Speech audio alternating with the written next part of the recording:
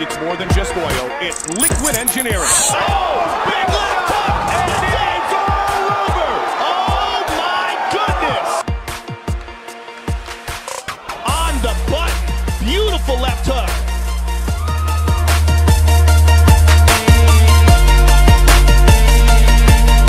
Mr. Finland, and we are underway.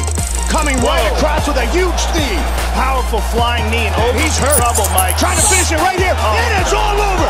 Just like that.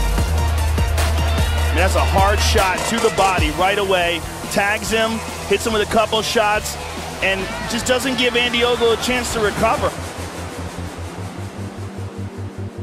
You're underway.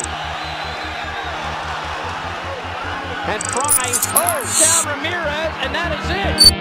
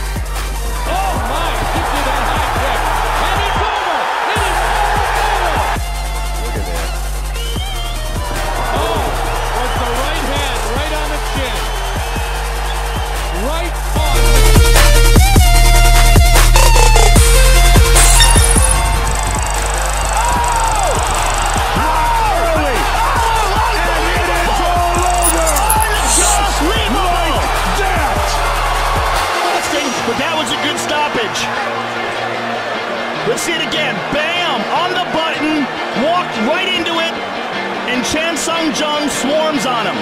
No question about it. His hands are down by his side. He is out right.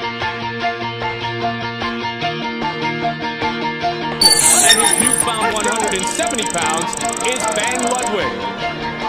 Really interesting. Oh, down he goes! Hand. That is it. Unbelievable. It is all over. Ben Ludwig, world-class striker, shows what's up.